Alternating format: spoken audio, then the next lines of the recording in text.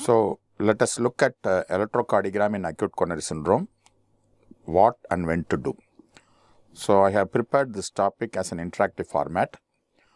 So many of the questions, basically the ECGs you may be able to interpret, and also the plan and subsequent management. But anyway, we'll have it as a revision as well as an interactive format. So it is just like we are doing a rounds in intensive cardiac care unit or intensive coronary care unit. So each one of the ECGs belongs to each one of the patients, and we are going to plan the management for each one of these patients with those ECGs. So before we start, whenever a patient comes with acute chest pain, the important thing is the patient should be seen immediately.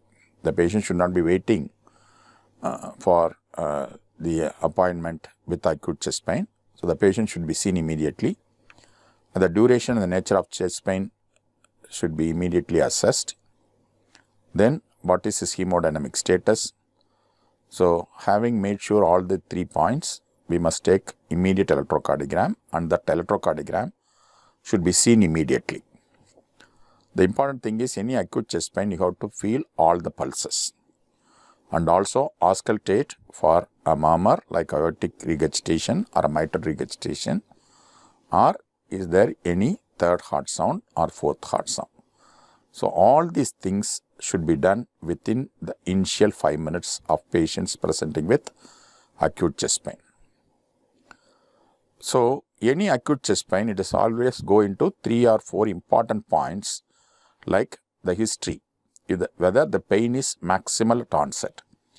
So one of the important imitator of acute coronary syndrome is acute dissection. So problem is acute dissection also can have ST elevation because of coronary dissection. The important practical implication is that the thrombolysis is contraindicated in dissection. So if you miss dissection and you think it is STEMI and give thrombolytic therapy, it may kill the patient. So that's why in history, with a brief clinical examination, in any ST elevation MI like presentation, you must rule out a dissection. In dissection, the pain is maximal and onset, whereas in ischemia or STEMI, the pain builds over few minutes or few hours. The clinical examination showed